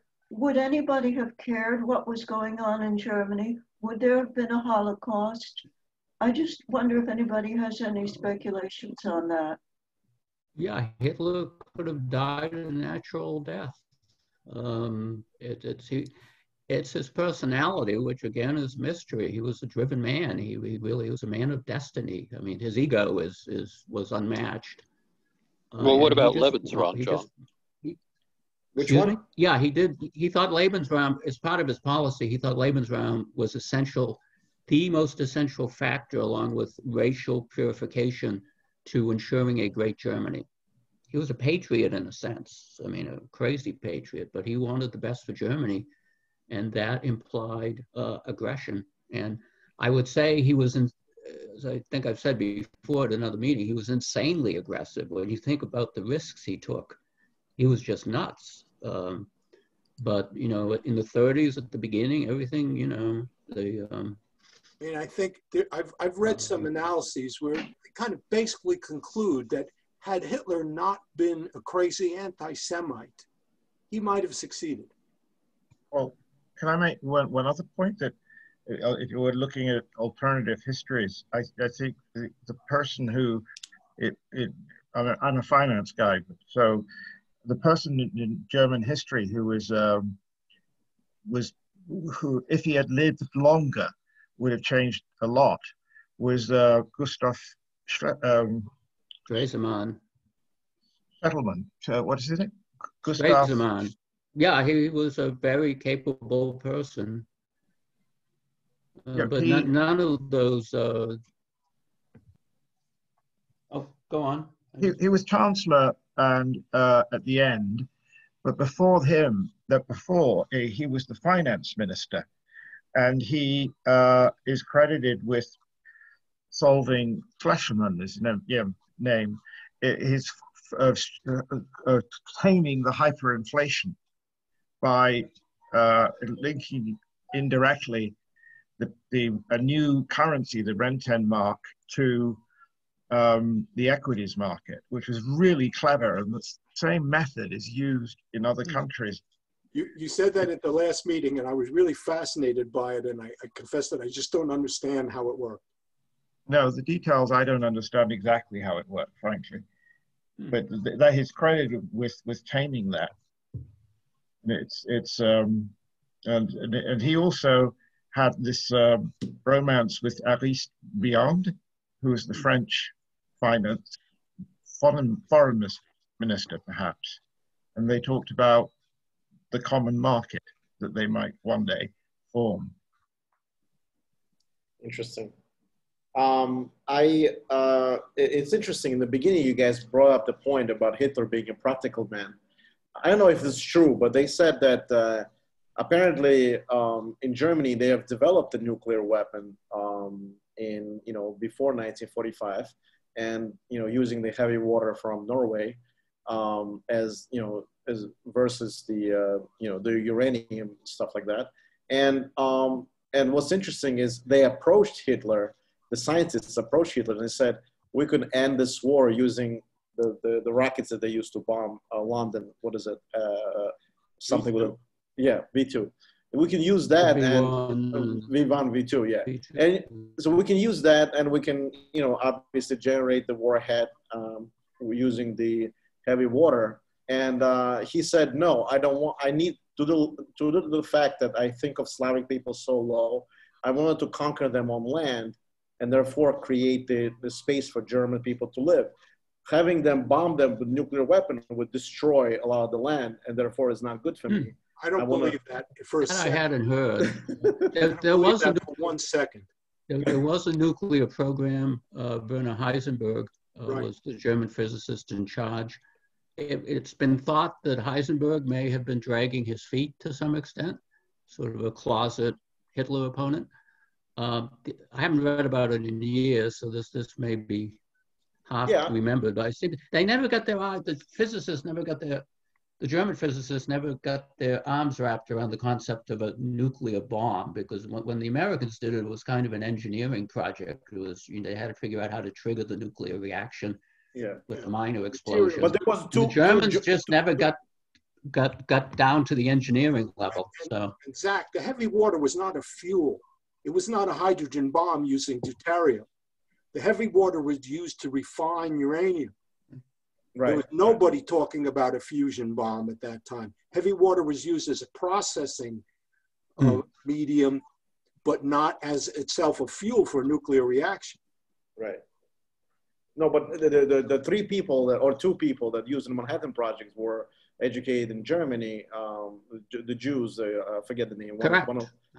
There's the other speculation of if Hitler hadn't been anti-Semitic, all the Jewish scientists would have stayed in Germany, and he would have had the bomb first. But the anti-Semitism was the heart and soul of what he had no political existence without being anti-Semitic. I mean, that was what. There were fascist regimes in other countries that were not anti-Semitic. Yeah, like Mussolini, right? He was not anti-Semitic, right? No, not just in Italy. They were all throughout Europe. There were fascist parties that had varying degrees of success, and they didn't feature that kind of self-defeating anti-Semitism. So let's talk about it. Like Croatian, for example, the cross. What is it? The Iron Cross. Well, they were anti-Semitic. Yes, they were, right? I mean, if you think of it. They manned the concentration camps correct. To some degree. The Ukrainian, they were definitely, in a lot of respects, anti-Semitic, even prior to, and, the Germans entering there, obviously. I mean, the Spanish weren't particularly well, that's not true. Well, Franco survived the war. That I don't understand that. How is Franco surviving the war? He was smart enough to stay out of it. I mean, he died in his bed in 1975 because he was smart enough to see that joining up with the Germans was a bad idea, and it was a betrayal of Hitler because and nobody in the West would. The Germans had supplied him in 1936 in the Civil War, so none of the Western governments would have preferred a socialist Spain to Franco. Franco was much better as far as they were concerned than, if Spain went like Russia, the next really huge domino. Yeah, but there was a lot of volunteers from Spain that fought for Nazis. They called Red Army or Red something with red. I think it was the Blue Division or something. Yeah, and it was the Charlemagne Division from France. It was all over. Right. But the point is that there was more of a division between Reds and Nazis or fascists than there were in terms of national differences in many cases. Both of them were international movements. Yeah. That makes sense. That makes sense. Yeah, I think Hitler's career is a demonstration of the fact that individual personalities do have great impacts on history sometimes. It's not just conflicts between anonymous classes of people. I think it's his personal obsessions seemed to, joined hands with German cultural attitudes and trends and produced this great disaster. But without him, Germany would not have gone down the route it did. I don't believe. He was a bit too talented. Right. So to set up in 2 weeks, we're going to do something like this again, but we're going to do Battle of Kursk. I don't know if a lot of people familiar here. Battle of Kursk was, one of the monumental battles of the World War II. We did the Battle of Moscow, Kursk. We're going to do Kursk, and in another 2 weeks, we're going to do Battle of Stalingrad. And to set it up, do you think that when Hitler saw and Russia or Soviet Union helped the opposing party of Franco in the Spanish War, when he saw how weak they were in the Finnish War, do you think that's what led Hitler then invade Russia? Because of the fact that he saw how weak Russia was as far as the army is concerned.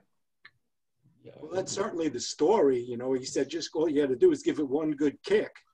Well, I don't think I mentioned it, but Hitler had a very low opinion of the Bolshevik government from day one. He didn't worry about them. He didn't think they were capable of being effective militarily. And he held that view all the way up until he found out differently on the Eastern Front. But it was the amazing thing about his thinking is how constant and predictable it is. And when he worried about Bolshevism, it would be affecting the German working class. That's what he worried about. Proselytization, creating a revolutionary movement. But he did not worry about the Soviet state at all, which was a great error. Did from the point of view of repression, the first people that Hitler imprisoned were the communists and the trade union leaders. He got rid of them first before he looked at anybody else.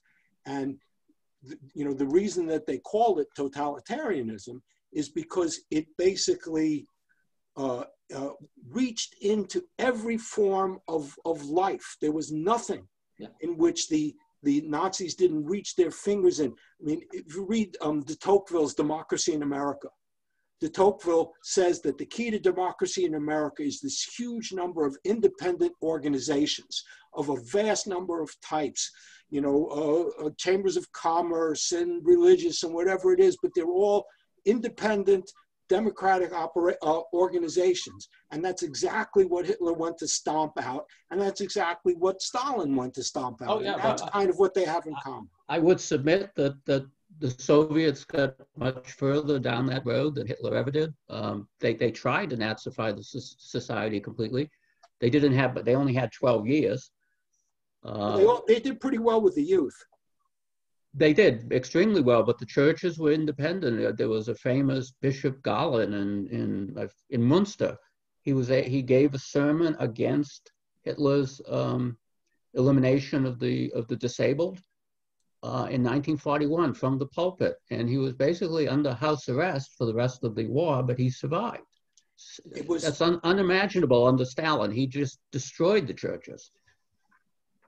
Right. Well, I'd like to make one comment on that. Go ahead, Mike.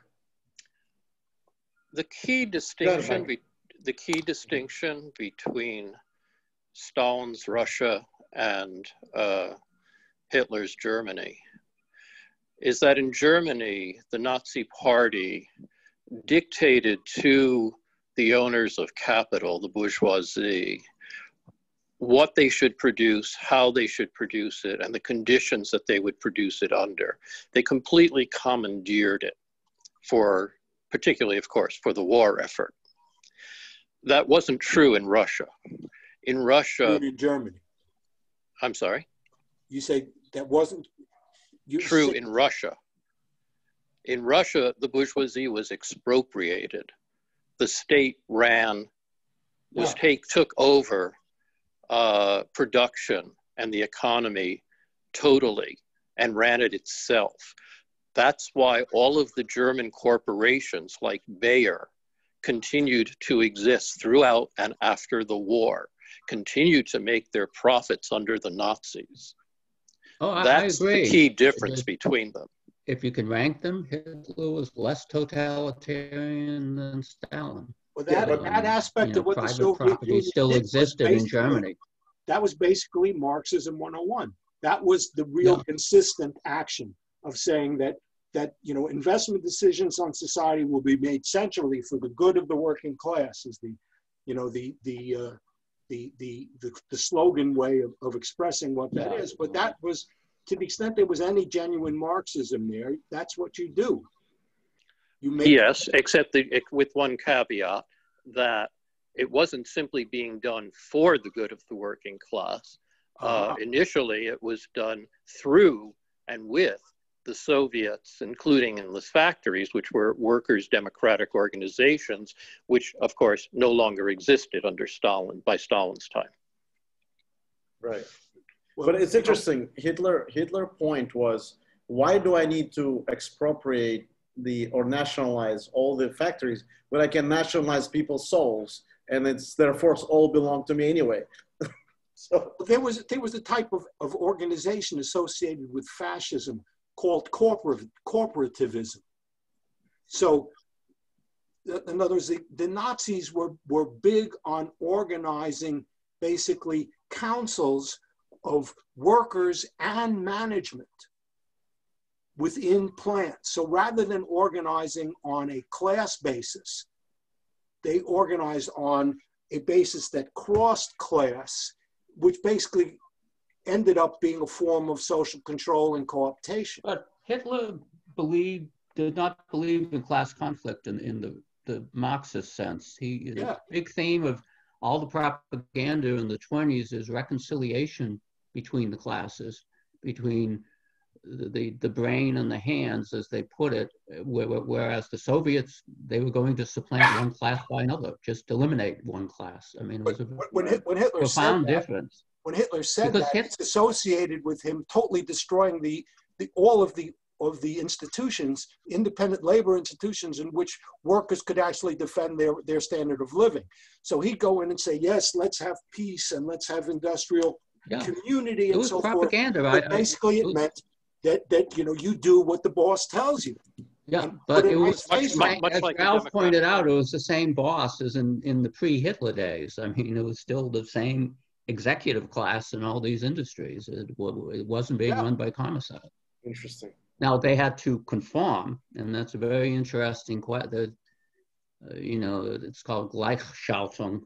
All these organizations had to conform to the Nazi aims, but they weren't micromanaged. But certainly all the social organizations were taken over. Yeah. Interesting. Anybody else have any other questions or before we close out? Jane and Maggie, James, Stephanie, Michael, Ralph, Judith, Debbie. I just want to say, sorry. I was just going to say, I thought this was an extremely enlightening presentation. Yeah, it was incredible. Thanks very much for doing it. Yes. John, you're gonna continue in 2 weeks on Battle of Kursk. No, let me think about it. Okay, fine. Is there a reason why you decided to Kursk before Stalingrad? Oh, I'm sorry. Battle of Stalingrad. I apologize. Battle of Stalingrad before Battle of Kursk. I didn't put it on the schedule yet. I wanted to you really need to know about Stalingrad to understand Kursk. So I'm looking for volunteers for this type of information. If John, still in decision mode, let me know, John. Yeah. I know this took a lot, and I gave you a really short notice. I apologize. Really, but this was incredible. I've got to go, everybody. So I'm going to say good night. Thank you. Good night. Good night. Good night. So thanks very much. I guess I'm looking for somebody who present Stalingrad, or we'll see. Maybe we'll put some maps on and we'll just talk it out. This was incredible, John. I mean, I liked. First of all, you gave such a good perspective of this, and it was a well-read and well-enlightened perspective, and we all kind of now see things in much more detail about I Hitler. I was channeling that Brandon Sims guy. Everybody thinks there's nothing new to say about Hitler, but he came up with something new, which I was not aware of. So. Oh wow. I'm going to drop out. Thank you very much, everyone. All right, Michael. No problem. Thank you. All right. So this was very good. Like I said, make sure that you come in on this Saturday. We have Thermopylae and the famous Battle of 300, Greek versus Persian. So we do a switch to ancient Greece. And then on Sunday, if you guys wish, we have a dinner and discussion Georgian restaurant. We're going to talk about countries that were part of Georgia in ancient time, which is the Caucasus, Albania, Colchis, and Iberia. And we're going to eat some Georgian food, and we're going to post it. So if you guys want, join us. It's 12 o'clock in Georgian restaurant called Marani. It's really good food. It's really, I already tasted it, so that I know it's good food. So. Where is it? It's in Rego Park, Queens. Ah. Yeah, Rego Park, Queens. And I know some of you guys are not in New York, but we're going to be there. And thank you so much, John, again. And I'll see you Saturday, and hopefully see you Sunday. And then the following week, we'll do World War II Pacific Theater, which Aaron is going to present that. And then from there on, we'll figure it out. We have a lot of good presentations coming. Phoenicians, we have presentation on Kosovo battle, which is when a Serbian soldier kills Murad III, who was a sultan. It would be an interesting. It would be presented by Vlad, who is actually a Serb from Kosovo. So he's going to talk about it. So it's going to be an interesting aspect of it. All right, guys, and I'll talk to you this week, next week, whenever you guys join. Thank you, and have a nice evening. Thank you so much, John. Oh, thank you so much, John. Yeah. Have a good rest of the evening. You too.